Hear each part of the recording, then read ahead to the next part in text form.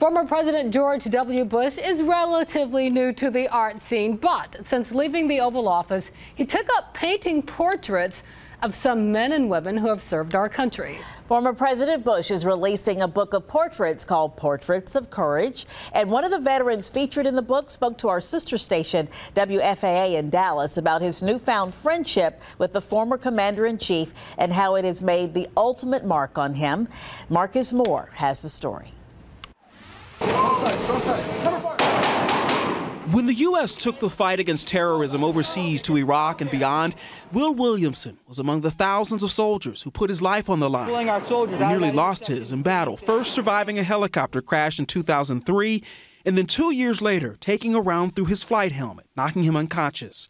As a young soldier, he could not have imagined that one day the same man who sent him into combat would become his friend. It's real. The two developing a friendship through the Military Service Institute, its mission to help veterans transition into civilian life. The president often hosts them at his Crawford Ranch for bike rides. They are the veterans President Bush included in his new book, Portraits of Courage. But just to be thought of in that caliber of people and to be chosen to be in the book is a great honor, humbling. Williamson recalls the pride the former president had when he first told him about the portraits he'd been working on. And he pulls out an iPad and he starts going through the pictures and he's scrolling through all these things, and then he pulls my picture up and he goes, that's what I'm going to put in the book. A book that chronicles the sacrifice of men and women who answered the call at a critical time.